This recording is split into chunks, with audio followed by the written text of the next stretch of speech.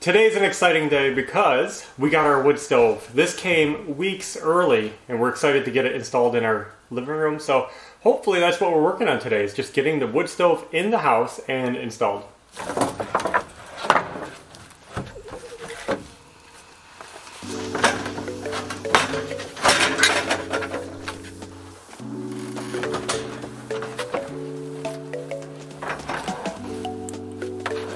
Okay, ready?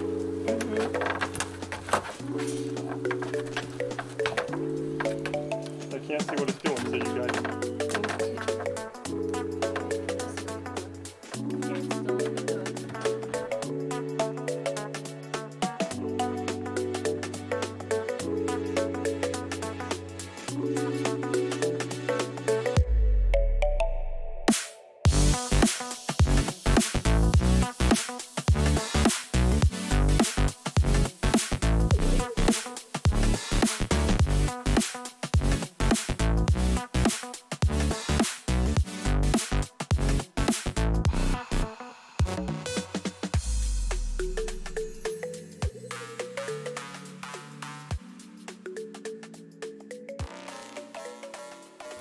We got the wood stove unpacked and safely off the pallet. That was kind of scary. This thing is heavy.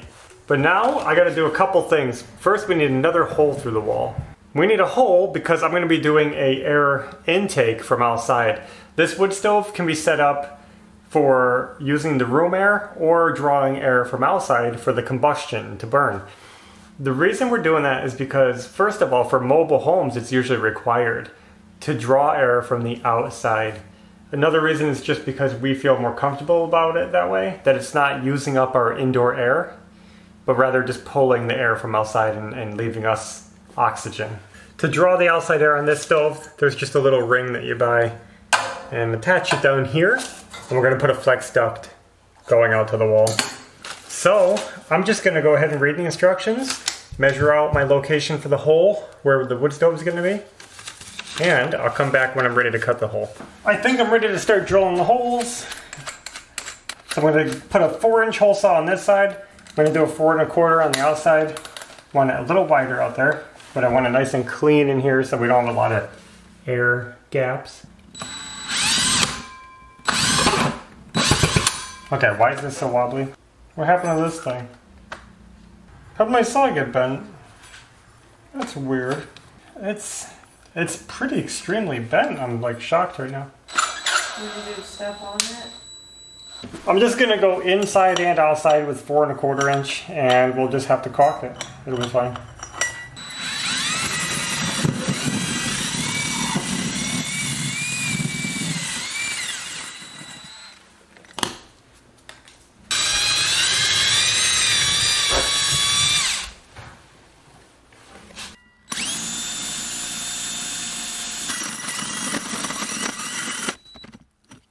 Oh.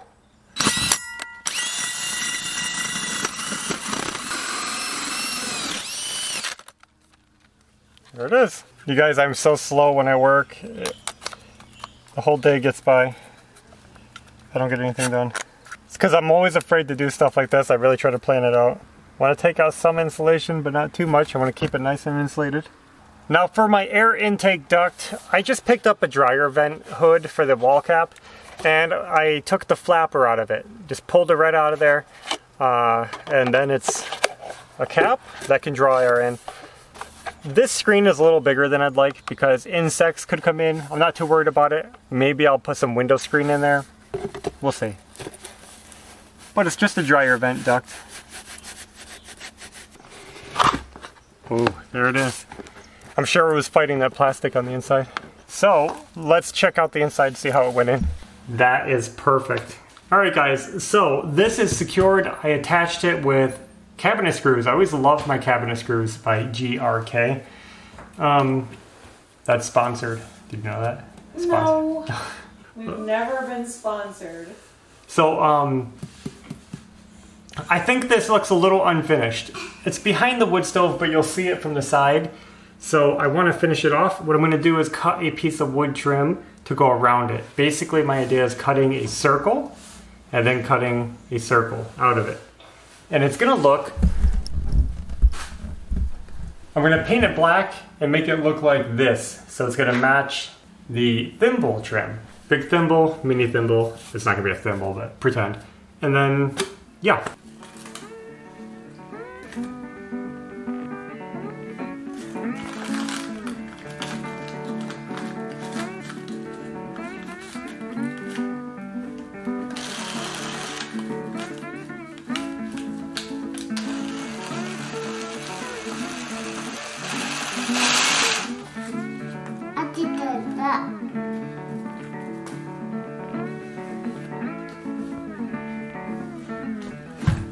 Alright guys, just made my wooden donut. Here it is. It looks actually really good. I freehand cut that on the jigsaw out of a piece of plywood. And I just wanted to show it to you before I paint it black. So we got the ring painted. It's basically dry. I'm going to go ahead and hook it to the wall. Because I don't have any studs or framing in the wall right here, I'm actually going to try to glue it on. I'm going to be using hot glue. Just tack it on, do it quick, and it should go fine. Oh, work fast. I like that. And just so you guys know, I'm going to be using this flex duck. Why? It's like I can't even talk. To attach the air intake to the wood stove after I get it slid in place. Well guys, here's your first real look at the front of the wood stove, but don't judge it yet. There's an important step that we haven't done yet. But it's time to get this slid into place. We're definitely going to talk more about the wood stove when I get it installed, and we'll tell you all about the brand and why we chose this. But let's get it slid back.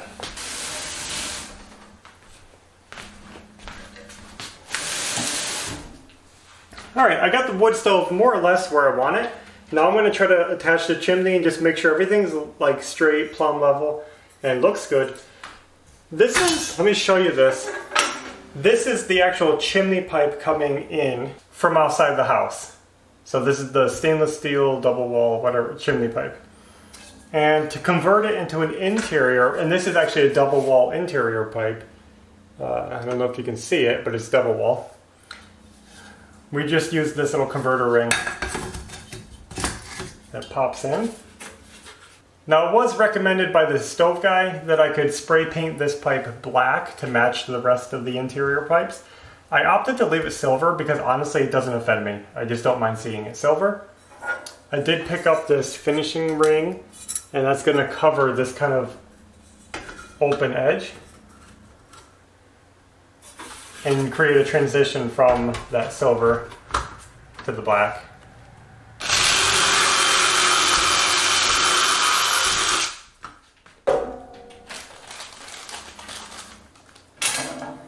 What I'm doing is drilling holes through this collar, through the pipe, and through this adapter, and joining them all together. And if you guys are wondering why this bench is empty, it's because we were doing this video before we showed that video, but you'll probably see that video before this video. So hopefully we have wood and everything stacked in there for you guys. But you would have already seen that. Step one done. Now, we should be able to put the elbow in here.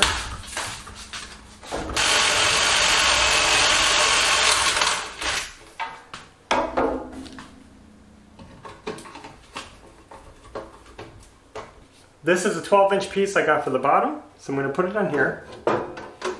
Hopefully this fits properly. I'm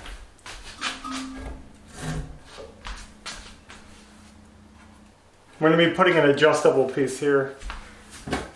This one slides in and out. Hopefully it fits in there and adjusts properly.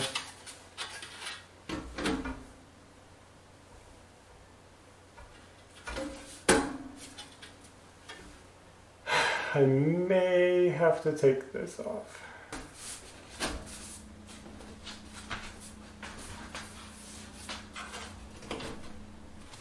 Okay.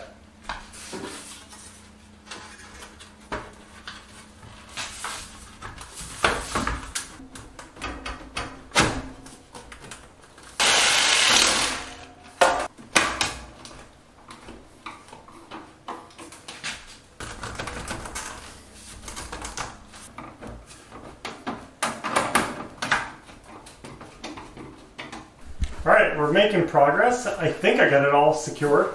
Now, there is this part, and it's meant to go right around this section here to kind of hide those ribs. I don't know if I'm going to add it or not. It doesn't really bother me seeing those ribs right there. So we'll think about that one. Not a big deal, I could add that later. The next step I'm going to do is right here in the sides of the wood stove, there's holes made for mounting it to the floor and just to keep it stable. That's kind of necessary for a mobile home installation because they don't want it ever moving if the home ever moved. This home will never be moved, but it's also important if you're doing like the air intake on the back, just so it never, you don't want the stove getting shifted around and dislodging the air intake or the pipes. So we're going to be screwing it to the floor. I have a little diamond drill bit, so I'm going to use that. Just drill some holes in the tile, hook it to the wood. We made big progress on this stove tonight. Chimney is done. It looks good. The stove is attached to the floor, it's solid, and I got the air duct hooked up. I just clamped it on with a 4-inch clamp, you know, pretty simple back there. There's one more thing we gotta do to finish this stove. I wanna get it done tonight before we go to bed, and that's putting on the side panels. This stove comes with these side panels that are really cool. You can get them in different colors. We chose white to go with everything else in the house.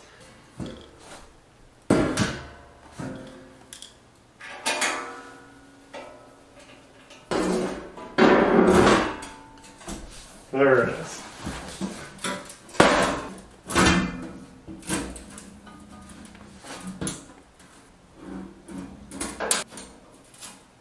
We're going to put the fire brick in the box here, and then we'll be done. The wood stove will be done, except for the outside chimney. We can't start a fire. So it goes there first. And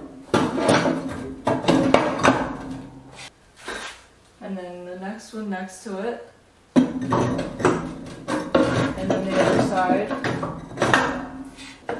Okay, what's next? Okay, so now you're done with those. Yeah. Place 2A fire bricks on the firebox floor. Without trying to reveal too much of the living room, the wood stove is done and I want to show it off. So here's our new wood stove. It's made by Pacific Energy. It's the Neo 1.6. They also have a smaller 1.2 and a larger 2.5. We chose the 1.6 because it was kind of a normal size stove, took a 16-inch log, but it wasn't overkill for the living room. We didn't want it to be too big and take up a lot of space in the room. We chose this stove because it has a really modern look. We thought it was going to fit in well with our theme, and it does. It looks beautiful in here. These side panels were a really cool touch. Instead of seeing just a black stove, we thought the white would look really neat. We could also get stainless steel, black, or I think they have a new one called Modern Desert, and that's a really cool orange copper color. That would have looked awesome too, but I think the white helps this feel smaller in the space. We really like trying to make the space feel open and cohesive. We don't have a huge living room, so stuff like that really helps. The reason we chose this wood stove is not just because of the looks, but also because it's mobile home approved, which basically means that it can be bolted to the floor so it can't move around, and also, more importantly, is it has an air intake. You guys saw that, where it brings fresh air in from outside. That's required for most mobile home installations as far as I know, so I had to make sure I found one for that. Even though our home isn't mobile, it's very well sealed up. We have new windows, new doors, everything's pretty draft-free, leak-free. You don't want to be burning up all the air in your house and creating a negative pressure inside your house. You don't want that. So instead, this doesn't create that negative pressure in the home, and it just pulls air from outside, burns it in the stove, and sends it out through the chimney. Really cool. On the back of it, we put this duct on here, and it's literally a 4-inch duct that we just left loose, wrapped over it, just because we didn't really care for how all this looked. I had to tape this on because this aluminum's so soft, I just couldn't clamp it. So from here, that's what it looks like. It doesn't look so bad. And let me back up. When you come in, that's what you can see, and that doesn't look so bad compared to just the duct with the tape around it, this flexible duct. And you can see how that just clamps onto the stove. I like the little black ring I made, that's pretty cool. We did find some damage when unpacking it. Right here, the finish chipped off. I think we can touch that up. I'm not going to complain about it. So here's the top view, just a flat surface. You guys saw me install the pipe. It's really cool that this pipe, it's got fingerprints on it, I can clean it up, but it's all stainless steel. But you don't even see it. It just turns black because it reflects all of this. So that's kind of cool. It just blends right in. You wouldn't even know. One of the big selling points for me to buy this was this. It can be so close to the wall. It actually only requires 8 inches to combustible surfaces. So I actually have 9 inches, so that's perfect. And also 8 inches from the side. That's all you need. So we can put furniture all the way up to the line here. That's how I designed this. And this is about 8 inches, maybe a hair over. And also, the last thing is that it doesn't need a pad under it. As long as I have it on a non-combustible floor, like this porcelain tile, it's totally fine. A lot of wood stoves, you need to put that thick, heavy pad underneath the wood stove. You know, it's usually made of tiles and stuff, stones, blocks. They usually want it really thick and off the floor. So this is perfect. It just blends into the space. It sits on the floor, sits close to the wall. It doesn't hog up our living room. And the way it accomplishes that is, first, it brings the stove box up off the floor so that the heat isn't close to the floor. And second, these panels, all these panels around here, actually shield the wood stove. And it turns into more of a convection heater than a radiant heater. Regular wood stoves that are just an iron box, all cast iron, they radiate heat out the sides. And now this is an iron box, but with the panels have an air gap between them and the sides. So instead of radiating that direct heat, what it's doing is it's pulling air through and out. It's kind of a convection heater. And you're going to see the same thing on the back. You see this panel? Here's the burn box, but here's a steel panel with a big air gap in between. And it draws the air up along the back of the wood stove, through here, and out the front here. So all that shielding kind of creates that convection current of heat instead of radiant heat, and that's how they can get these close clearances to the wall. It's shielded from that radiant heat, shielded. Perfect. Now I hope I'm not over-explaining all that. I just really wanted to point it out because a lot of older, more conventional wood stoves require a lot of space around them, and I don't want you guys to worry. A lot of people might be concerned because we didn't put anything on our back wall to shield the heat. We didn't put anything on our floor, and we're so close to everything. So I just wanted to make sure you guys know that this wood stove is designed for it. 8-inch clearances all around for a mobile home installation. And in the USA, the non-combustible pad underneath this floor extends 16 inches from the front of the stove, and it does that. So it's perfect, totally safe. I can't wait to try it out. We can't burn it yet because we don't have the chimney going up through the roof. But inside is done. Show you guys inside. Again, it's not a huge burn box, but we don't want to cook ourselves out of the house. This is just a backup and supplemental heat, so it's perfect. Also down here, you can just lift this open, and there is an ash drawer down here, and there's a little handle here to open a little door in the floor there, so you can just dump the ashes into the pan. Now before we go, I'll mention outside here, you can see this is where the T comes out the wall for the pipe. It actually has a clean out on the bottom. All I gotta do is take this out, unclamp these, and this plug comes right out so you can clean your chimney. That's one of the reasons we put it on the wall instead of out through the attic, because we wanted it to be easy to clean and maintain. The other reason we wanted it to go through the wall instead of the attic is because if the roof ever leaked, if the chimney ever leaked water around it, it would be outside at least and not going into our living room ceiling. I'd rather deal with it out here than in there. And the third reason is just because I don't like the chimney going through the attic space. We have an unaccessible attic, and I just feel more comfortable having the chimney out here where I can see it, the whole thing. So we will be extending the chimney up through the eaves, out the roof quite far. We're gonna have a roof brace kit. All that's gonna come when we get to the roof. This is good for now. We'll have the living room reveal any day now because we're done. The living room is finished, and that's exciting. So we can't wait to show the rest of it with you guys. I hope you enjoyed the wood stove install And I think it's awesome. I think it's perfect for this space. So happy we bought this stove. That's all we have for now. Thanks for watching, and until next time, take care. Bye.